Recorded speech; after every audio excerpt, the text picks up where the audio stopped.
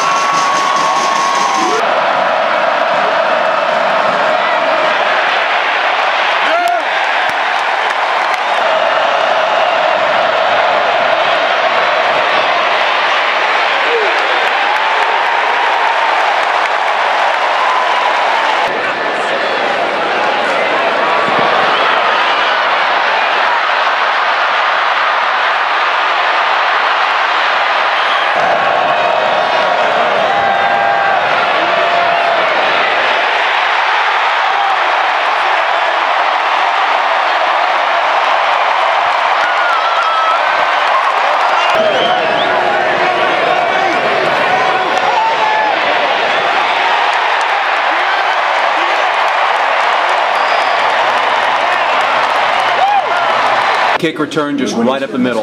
Talk about the scheme and then taking it to the house. You know, those guys paid attention, in meetings. And they kind of knew where those guys were going to go before they actually got there. And they just had them up, and made the best of it. You know, when they scored, it kind of took the life out of us, so we returned that kick. And from what I can remember, we stopped them on defense, right? Right. And then we went down and scored again. Right, the 80-yard drive. On an 80-yard drive. And it took up, all of the second quarter. Went for it on fourth down. And, that was just, huge. I thought that's how we have to win games. All three aspects working together. Special teams makes a huge play.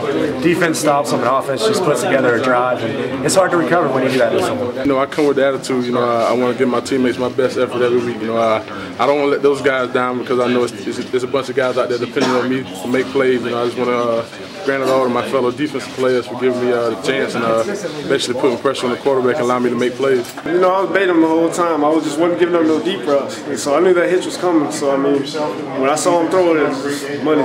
So the Tigers get back on the winning track and will get set for a date next Saturday here in Death Valley when the Yellow Jackets of Georgia Tech come rolling in. That will be a 3:30 kick.